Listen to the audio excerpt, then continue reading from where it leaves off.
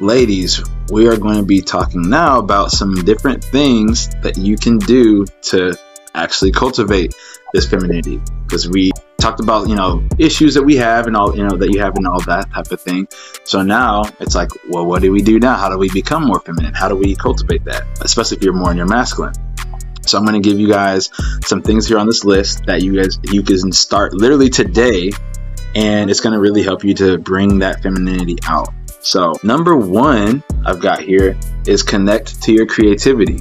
Creativity can be very feminine energy. So it talks about getting into something that will bring that out of you. So whether that's dancing, it could be painting, it could be drawing, it could be writing, it could be cooking, it could be sewing. The list goes on. It's all about different arts, things that can bring that out. So one thing that you ladies can start doing, I know a lot of times you might be busy or might have a lot of things going on, but this is something you have to take time out for. It can really do something for you internally, and and if you've never tried these things before, maybe that could be one of the little missing components of your life. Getting into something like, a lot of women say they're not very good at painting or drawing or any of that type of stuff, but I know a lot of women that never did any of this type of stuff and then started getting into dance. And it could be any type of dance. Some women like to do pole dancing.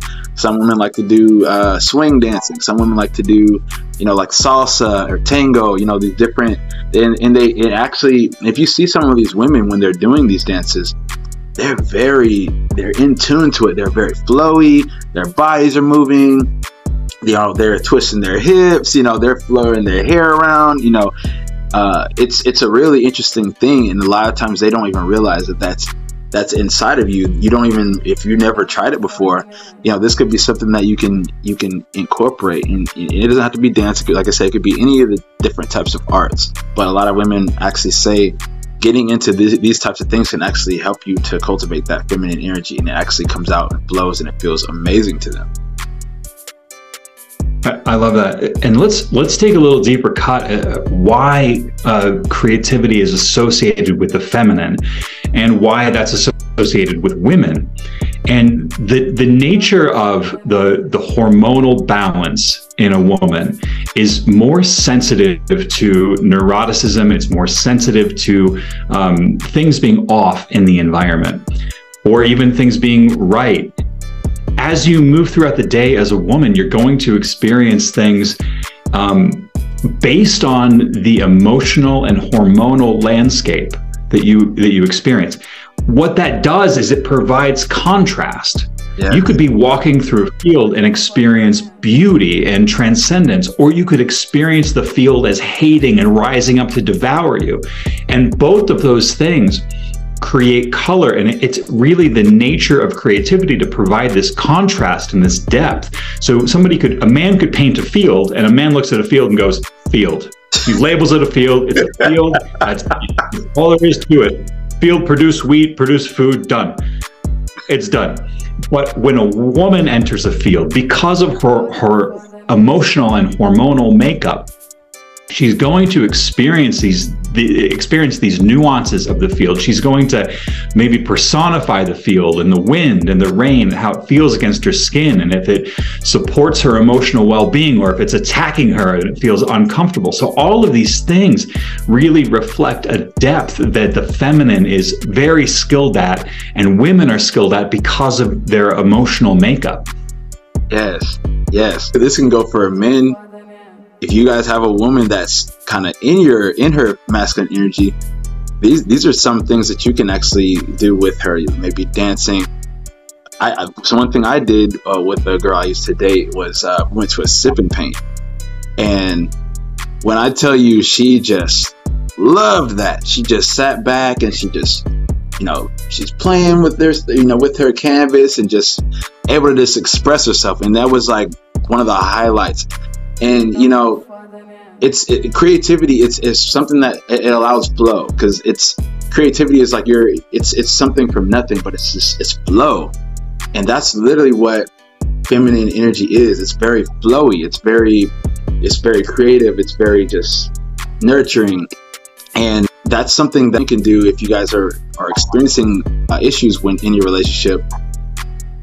These are just some ideas that you can do with your woman. And ladies, if you don't have a man and you want to find ways to express yourself in that way, this is a really great way. And one other thing I got here is, in order to get into your femininity, that's one way. Another way is to make sure that you're nurturing yourself. And it's really interesting that some women get so caught up in life. They get so caught up in, especially, you CEO boss ladies, you got to make sure you're taking time to nurture your soul, to nurture yourself, to love yourself. Self-care. If you've had a long week and you're going to have to do some more work over the weekend, that type of thing, make sure you're taking some time out. Maybe go to the spa, run yourself a bubble bath. Make sure you're taking care of yourself. You can get your hair done. You can get pampered, a massage. Just find ways different things that you can do in order to make sure you're taking care of yourself. Because the thing is, when you're so caught up in work and life and your kids and everybody else but you leave yourself out, and it could really leave you feeling drained, depleted, or in your masculine, because it might make you feel like you need to be doing something else to make yourself feel better. But really, you need to be tending to your feminine energy. It wants to come out. It wants to play. It wants to feel nurtured. It wants to just be able to bask. And so make sure that you're incorporating self-care and nurturing into, and it could be, you might not even find nurturing in those types of things. That's just an example. But some women find it, they love to go into nature. That's their nurturing self-care. Or go to the beach and just sit there and listen to the ocean waves. It can be any different types of thing, but whatever soothes your soul and brings you, makes you feel nurtured and makes you feel like you're loved by yourself, I encourage you to do that, because it's really it's gonna bring that out, and it's gonna soften you, because you don't want to get to the point where you're just doing so much in life, you just don't have no time to sit down, you don't have any time to relax, and you don't want to just be resting in that masculine energy. So that's just one of the things I have here, is being able to nurture yourself. Men are being lied to about self-care. This is very interesting. Everything that you said is completely applicable to women. However, when we talk about what men need in order to nourish themselves, we need to work and we need to complete the job that we've done in regular intervals. That is the best self-care that a man can do. I don't know about you, but every time I take a bath, I think it's dumb. Every time I get a massage, I always expect it to be better. Every time I take care of myself in one of these like flower petals on the bed type of ways, I'm just like, what goddamn waste of time. Masculine self-care is cleaning up your integrity, accomplishing work, and getting things done so that you can validate yourself that you're actually a contribution in the world. And maybe there's a little bit of like, ooh, cranking the heat up on the shower a little bit in the morning. I'm not going to say like live an ascetic life, but by and large, the masculine principle is validated and cares for himself when he cleans up his integrity and performs work and gets it done. I agree there. I feel a lot of times, I think a lot of anxiety and stress and things like that men deal with is you need to, there's some stuff that you've been neglecting. There's some stuff that you really need to get done and you've been putting on the back burner, and it's in the back of your mind, and you really can't chill because it's there and it's eating at you, and it's something that you need to be doing. So for men, it's really just taking care of your shit. Like, you don't let it pile up to the point to where you're like, oh, I'm so overwhelmed and I'm so I don't know what to do. Get it done in intervals, like you said. Make sure that you can take that time out to, if you have to knock it out in blocks, whatever you have to do, get your stuff done, get it taken care of. And, if there's time for a bubble bath later.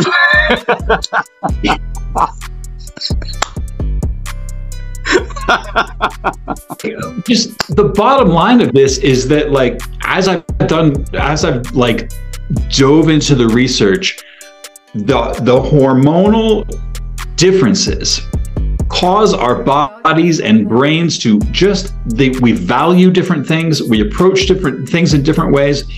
if you're getting advice that's not suited to your hormonal sack as a man or your hormonal sack as a woman, and the values and the behaviors and the assumptions and the emotions that flow from those things, you're getting bad advice. Exactly. Oh, you know, like that.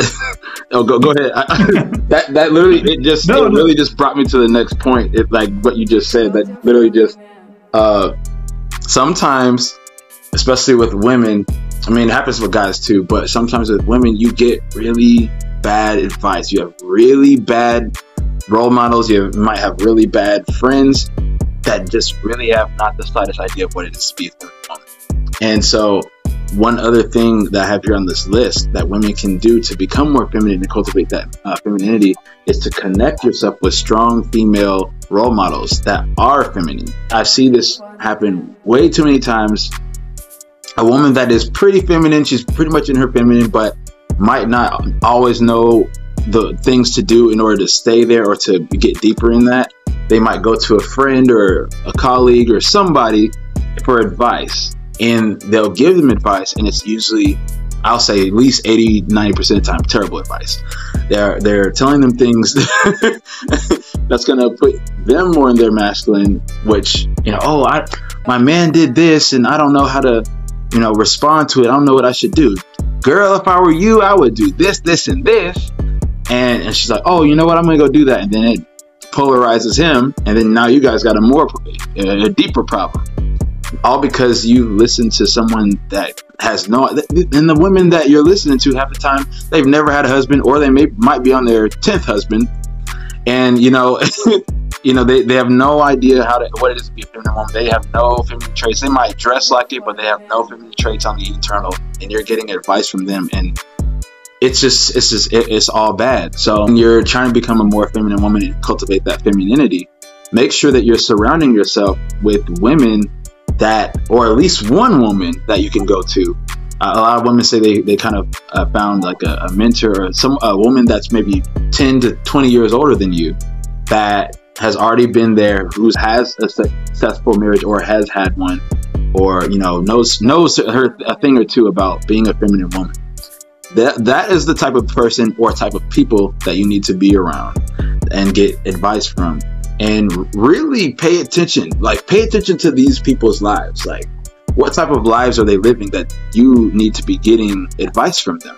You know, some women that you are going to talk to are just going to have terrible advice. They have not the slightest idea, and they're really leading you down a road of more masculinity and more destruction. This can go for men too, because men can get bad advice from other guys as well when it comes to dating, relationships, and life in general. Same thing applies for men, but we're talking about women. Make sure that you're able to surround yourself with one or more of women that have integrity, who have feminine qualities, who know what it is to be a woman, who knows what it is to be feminine. Perfect. You got to surround yourself with good people, man. Definitely. Another thing I've got here, this one is pretty interesting. It says, oh, well, I guess this kind of goes half and half with it. Reject misconceptions of femininity. And so this one is going to go along the line. I can really connect this with that same one with people. If you're around the wrong type of people, you might have women that being a feminine woman is a terrible thing. There's women that feel that being feminine is weak, and they feel that being a submissive woman is weak and just a terrible thing. It's just not what a woman is, or not what a woman should do. And if you are submitting to a man, then I don't even know what you're doing with your life. And it's insane, but you got to look at everything. You got to look at all the aspects of these different women that are giving you this advice.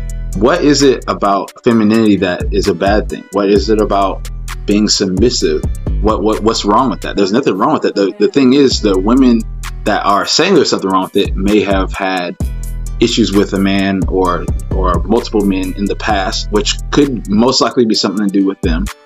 But they're giving you that advice from the lens that they see. They're giving that advice from the lens of the negative experiences that they've had.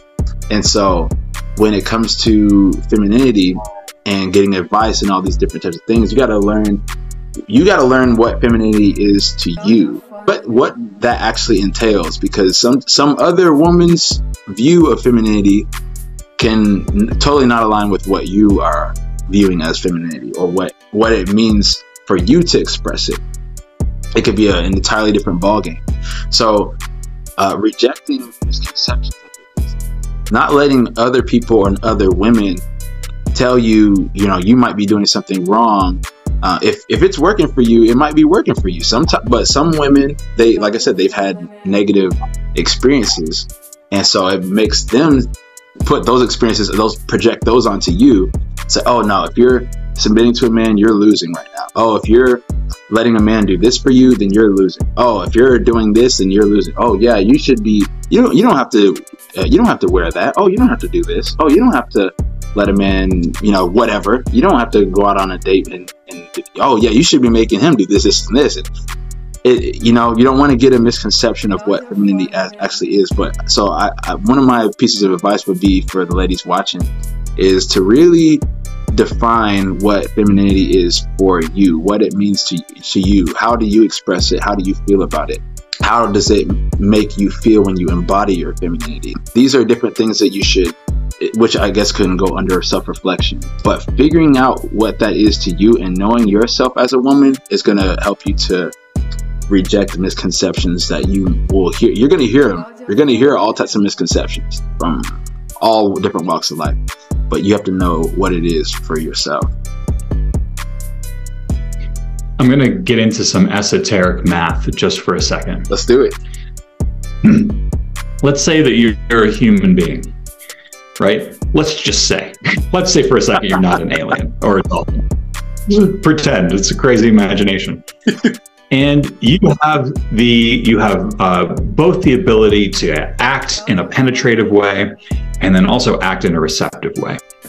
And let's say you split your time 50-50 between going out in the world and being active and then coming home and being receptive. When you do that in accordance with the kind of life you want or the kind of life you expect. And that 50% active and that 50% passive equals 100%. You're splitting your time into those two things. Now consider that against this idea that in a partnership, one person can 100% embody a receptive and feminine energy, and one person can 100% embody a penetrative masculine energy. In that ability to completely embody both, there's no loss of energy. There's very little loss of energy. And you have two people who are aligned toward the same vision, ideally, right? There's a vision. They're both working toward that vision to create the life that they want. The two have become one flesh. Now, I'm using that as a Bible reference. Here's another Bible reference. Wherever two or more are gathered in my name, there I am in the midst of them. Wherever two agree on earth, so shall it be done in heaven. So while you're over here 50% penetrating with your time, 50% receiving with your time, they're over here binding things in heaven, calling fruits to come into their life, and actually not being 200%, but probably being more like 300%. The sum of the parts is greater than each individual part, whereas a single person who's dividing themselves 50-50 is always going to be switching back. There's going to be this loss of energy. It's an inefficient system. But if you can train yourself to trust your partner as a woman, to trust his leadership, if you can train yourself as a man to provide, even though you may not see the fruits of it directly, then you can have a system that operates at 300% efficiency, whereas a single person who's trying to switch back will lose energy.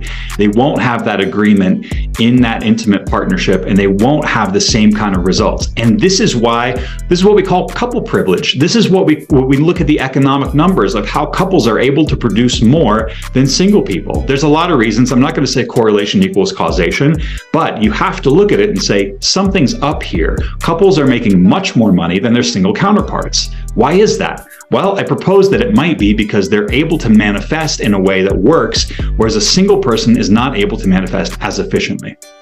I love that. And we talked about this a little bit in probably 2 or 3 episodes ago, but there's a thing that happens when a man and a woman are working, like you said, working together in perfect harmony. She's able to just be in her feminine, he's able to just be in his masculine, and you guys are working together. That's a power couple. That's a true power couple. And when a woman and a man can really get together like that, like really work together like that, you know, people see all types of different relationships in the world, and they see things not work. And I believe it's because of this 50-50 thing. Being able to trust a woman to just be in her feminine, and you're doing what you're supposed to be as a man, and she's trusting you to be in your masculine. That is the way that the union is. When you come in together that way, you're one. You're literally one. And so imagine that 2 powers coming together in complete harmony, and then going out into the world and just reaping the benefits of that. You know, that's a priceless union. You really can't beat that union. And just like what you said, you know, it's like working at 300%. You know, a single person, you can get stuff done, absolutely. But like you said, it's you're having to do both things from one person. So, you know, you can only do so much. You really can only do so much. But I mean, I've seen people get together, and it's interesting. I watch a lot of different podcasts, and there's this one guy. His name is Alex Hermosi, I think his name is. And he talked about what he was doing, you know, all of this business stuff that he was trying to do, and it was working. Like, he had all these gyms, and he was making money, but he wasn't making money at the same time, because it was just so much he had to do. And he met this woman, and, you know, originally he just wanted her to be like a business partner, but eventually they start dating, and actually seeing how she increased his business productivity by like 1,000%. It was ridiculous. One simple thing that she said, he couldn't see it. He owned 9 gyms but made no money. Like, it was crazy. Everything was just going back into the business. And so she was like, what if you only had one business that worked better than all 9 of your businesses? And he's like, huh, I never thought about that. And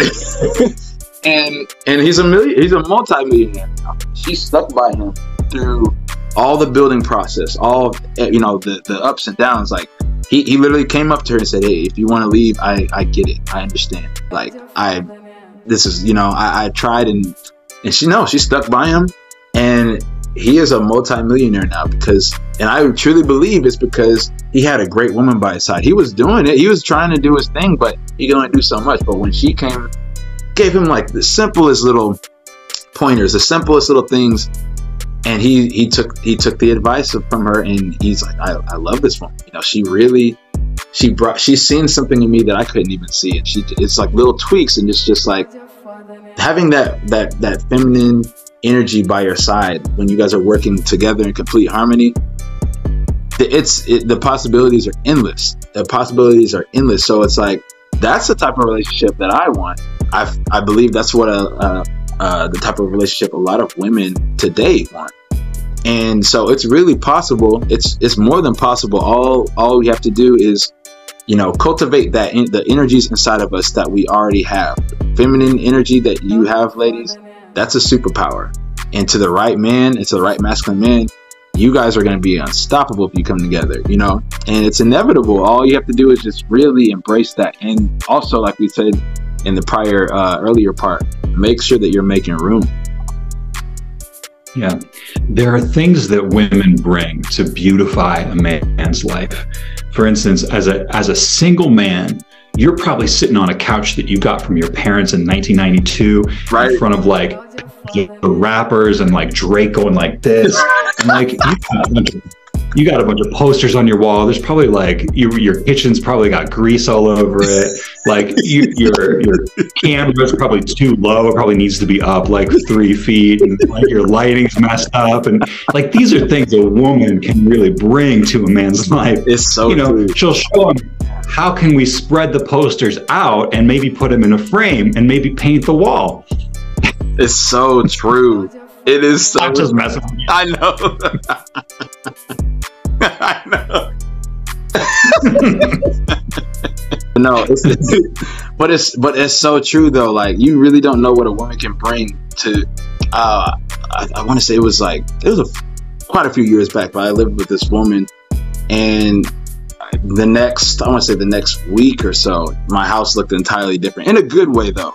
It's like women know how to make a house feel like a home. You know, they know how to spruce things up, add that woman's touch. It's funny that you mentioned about the posters. I had this one woman. She wasn't even my girlfriend or anything, but when I first moved here, I did like a walkthrough of all the art and stuff I have around. And one of the first things she said was, "You need some ladies in there. You don't have any ladies on the wall. There's too much masculine energy in there." And but I actually do have a like, I call her the Queen of Africa in my hallway, and then I have another lady in my room, and she's seeing it. She's like, "Oh, so that's perfect. It's a nice balance." And you know, but had she not mentioned that to me, I probably would have had like even more rappers and stuff like that. You know?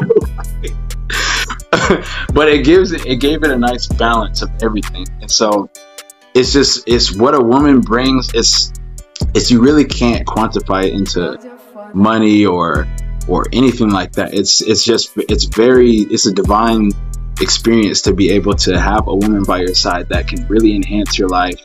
And ladies, you don't understand, like that's a powerful thing. That you really have a lot to bring to a man.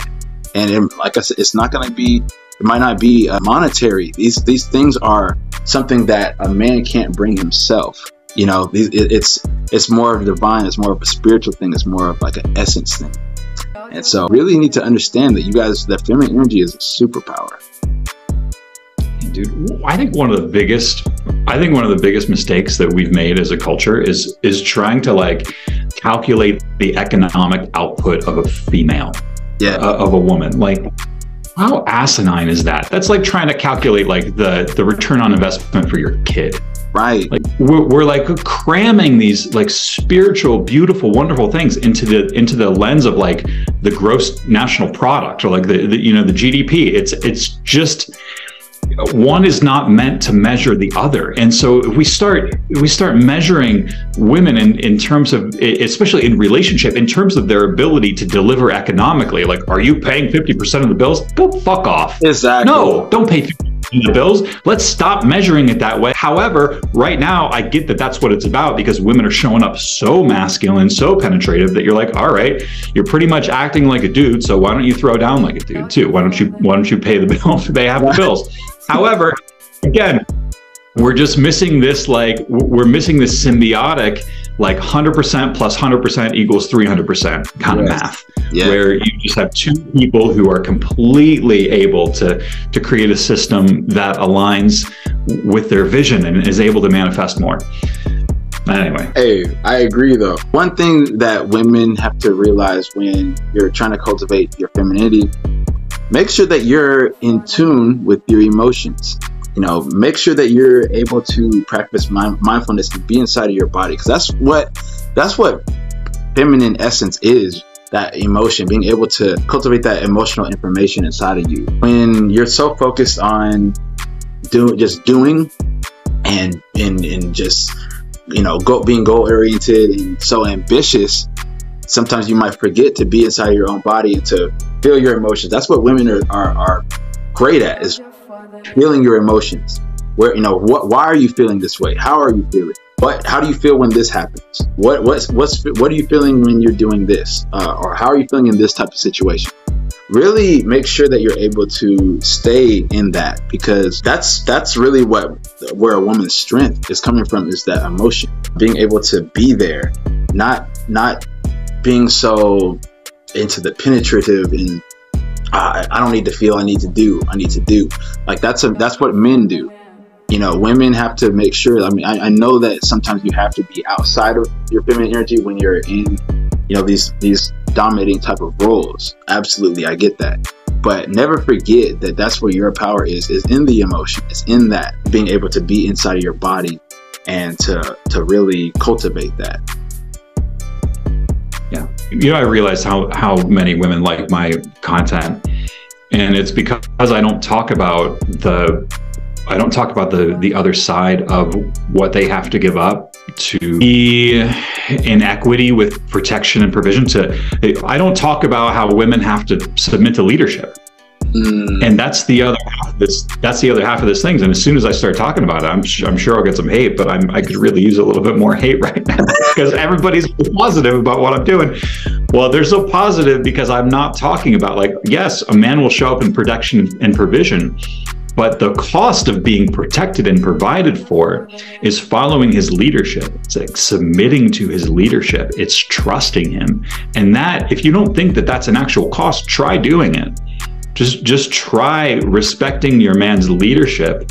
And, for the few that will, you'll find that it's hard. For the ones that will just reject it out of hand, well, if you see that men aren't showing up in protection and provision, perhaps it's because you've rejected following his leadership before you've even considered it. Man, that's a mouthful right there. I'm known for saying mouthfuls. Say mouthful because that's the video that I posted the other day that I told you kind of went viral on Facebook. The women that are coming on, because it's talking about how being an independent woman in a relationship is actually very counterintuitive. And the women that were coming on, they were not all of them, but some of them agreed. But the other ones were just so like, no, like, oh, well, I don't need a father. I have a dad. I don't need leadership. What is he leading for? Blah, blah. It's they totally missed the whole point, because those types of women, they want the protection and the leadership and the provision. Not the leadership. They want the protection and the provision, but they skip out the leadership part. And it's like they're all like, oh, well, the guys just want to provide and all that so they can control you. And I'm like, I understand that might have happened to you, and that you might see this happen. It does happen, absolutely. But we're talking about when you're with a very healthy masculine man, one that you can trust his integrity and his leadership to lead you guys in the right direction, where you can actually be in your feminine and allow him to actually be the leader in the relationship. So I seen that was a big issue with women, is the leadership part of it. But I'm here to tell you, ladies, today, if you can find the right man that actually will lead you both in the right direction. He has to be connected to the divine. He can't just be some guy just trying to figure life out. Obviously, he's got no destination. But when you have a man that has a mission, he's connected to the divine, he's loving, showing provision and leadership to you. This is someone that you can safely submit to you, but you have to make sure that you're in the right space for that, and understand what comes with the whole being provided for. There's a leadership portion that does come with it. In closing, these are different things that you can do to become more feminine and to cultivate your femininity. It's a superpower. I say it a lot, but it really is a superpower. It's not something that can be quantified into money or monetary confines. It's something that goes beyond that. And when you can start to realize that when you become more feminine, you're going to attract more masculine men, and you're going to actually be able to be in your feminine essence, in that radiance, you're going to have a higher quality of life, a much more higher quality of life. And that's what I want. That's what we both want for you ladies. We want you to be able to have the life and the relationships that you want. That's what we're here for. And so I appreciate you all for watching this episode. Thank you, Daniel, for being on this again. And let's continue to become our best selves, and let's continue to just achieve the lives that we want by becoming the best that we can.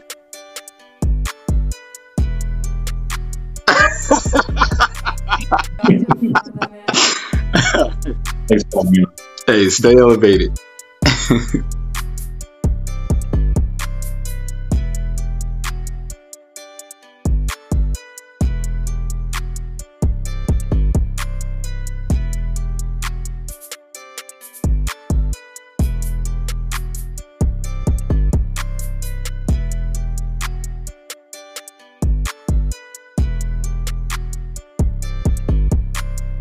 You're foda, né?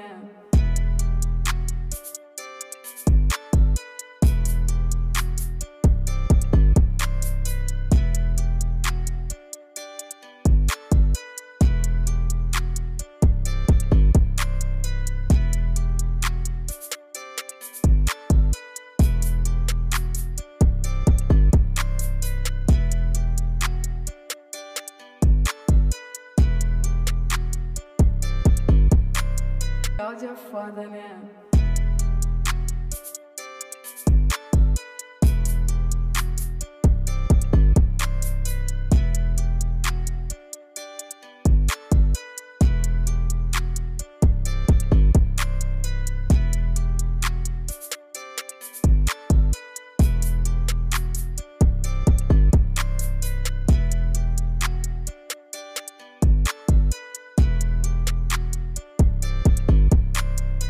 É foda, né?